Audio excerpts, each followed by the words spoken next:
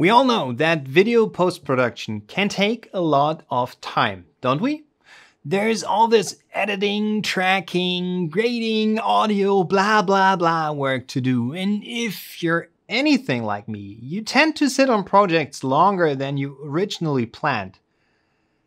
Be honest, that happens from time to time. Am I right? Hello and welcome here on Random Rotation. I hope you're all doing well. Well, the title of this video says it all. The technique I'm showing you today, auto ducking in Premiere Pro, is a time saver, no doubt. And if you've never heard of auto ducking before, listen carefully now, because this has the potential to change your audio editing process forever, I think. So here we are back in Premiere, and this is the sequence I want to work with. A video track, its corresponding audio track, that's my voice, and some music. Let's give it a listen.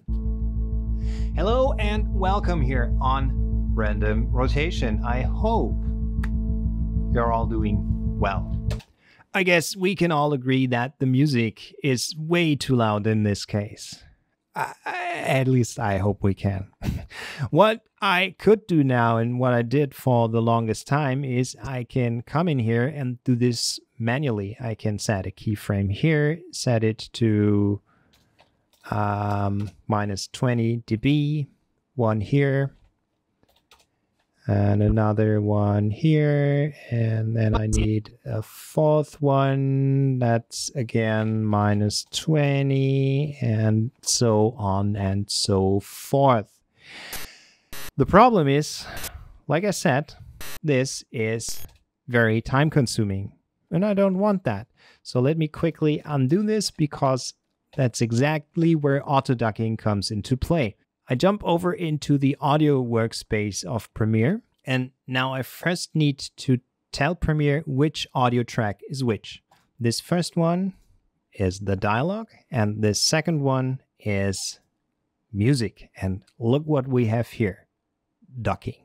I enable it, and now I simply have to click on Generate Keyframes.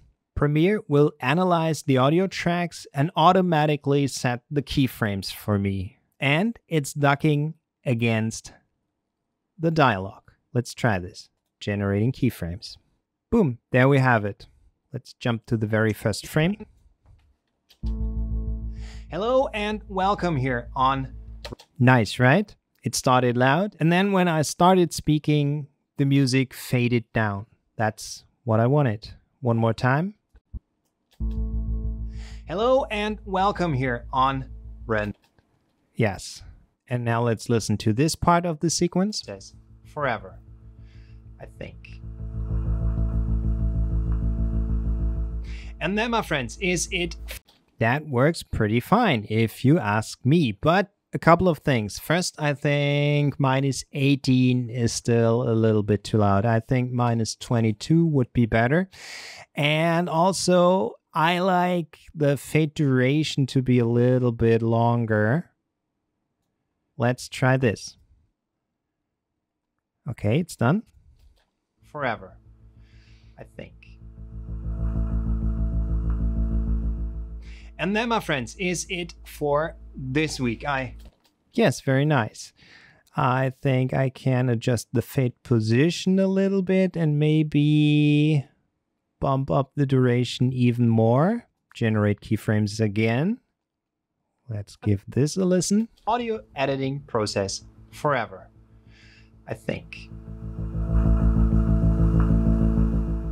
And then, my friends, is it... Now the fade duration is longer. I think I like it this way. And the fading starts a little bit earlier. If Premiere creates keyframes that you do not need and you want to get rid of, you have to play around with the sensitivity over here. Just bump it up a touch. That usually solves the problem. And don't forget, every time you change something, you have to click on Generate Keyframes again. That's basically it. And of course, you can always come in here and change keyframes individually if you like.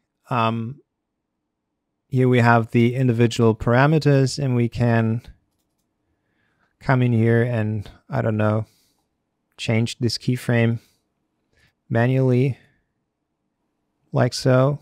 I think this knocking technique is pretty cool, and since I know about it, I use it all the time.